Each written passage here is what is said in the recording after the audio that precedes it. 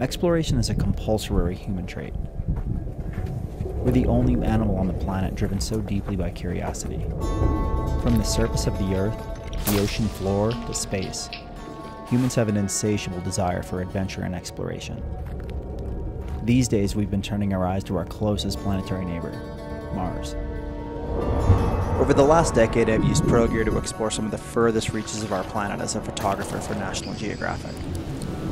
Today, I'm taking the OPPO Find X3 Pro to the Mojave Desert on assignment. It's the closest experience you can have to being on Mars.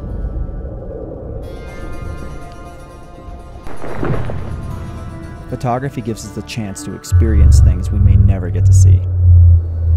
It's been one of National Geographic's most powerful tools to unlock that explorer in all of us and show us the sights and colors of incredible places.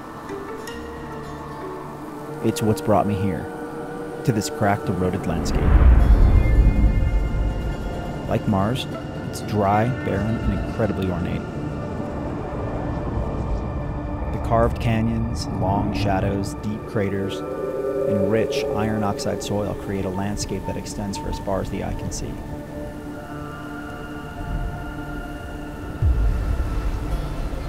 Despite being among the driest places on Earth, the soil is home to extremophiles, microscopic organisms that can live in harsh conditions.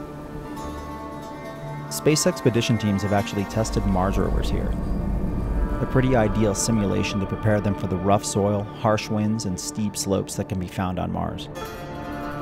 Exploring anywhere unknown is always challenging and requires perseverance, ingenuity, and dedication. When people see my images, my hope is that these photos will inspire curiosity.